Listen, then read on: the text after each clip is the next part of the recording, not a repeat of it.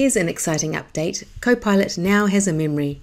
I'm Kelly from the 365 Training Hub. Let's take a look. This feature is new if you have the license for Microsoft 365 Copilot. You can tell if you've got the license because you've got a work and a web toggle. Go to the three dots, down to settings, and here we can see personalization. Under custom instructions, we can provide Copilot with specific details and guidance to improve the quality of its responses. I'd like Copilot to use simple language, New Zealand spelling, and don't include any emojis in your answers. There's also a memory option here. Let's take a look. I'll ask Copilot, how do I like to write? Copilot's scanning my internal graph information and it's picking out my writing style. Let's see if it gets it right.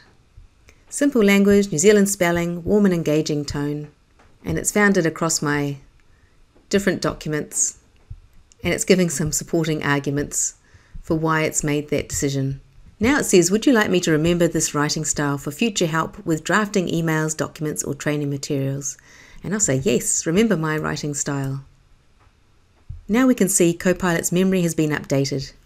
Copilot's saying, got it, I'll keep it in mind that you prefer simple language, New Zealand spelling and a warm and engaging tone. Let's see where those settings are. We'll go back to the three dots, back down to settings, and under Copilot memory, we can see that our memory has been updated with one item here.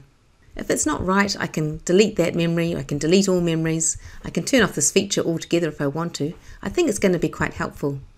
I can say to Copilot something like, remember to use bullet points whenever possible.